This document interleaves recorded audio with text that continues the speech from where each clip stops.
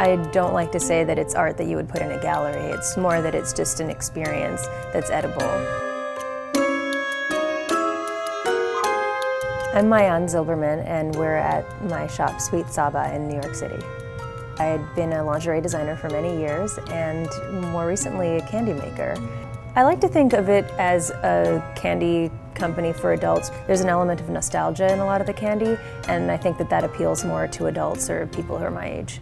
The thought is that if you take these things that are lost or that are meaningful to you and you eat them, they become part of you, and it somehow makes your memory all one, and you don't have to hold on to these items anymore. I'm making a lot of lipsticks, and I'm making sets of keys. I also make more adult toys that you might use in the bedroom, but they're made out of candy. That one tastes like bubblegum.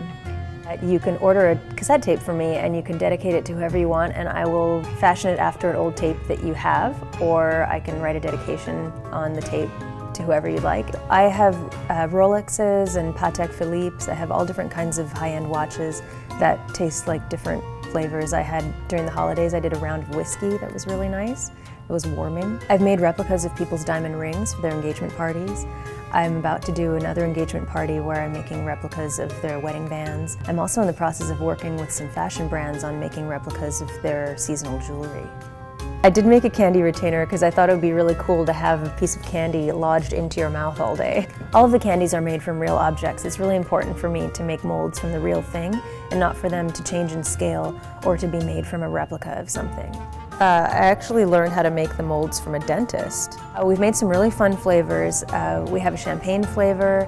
We have a mother's milk flavor that's really just like a sweet cream. We made a flavor called Hawaii that is coconut and pineapple, and it has a shot of melatonin in it, so it actually helps you sleep.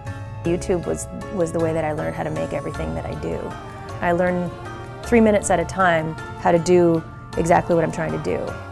Instagram has been really helpful because it reaches all different kinds of people, and people happen upon it because if you get tagged or it ends up in someone's page or someone's feed, they end up exploring. It's a great way of connecting people. Some of my favorite candy when I was little were Nerds. I love Nerds because I was a nerd, and I thought it was really cool that they named a candy after my people.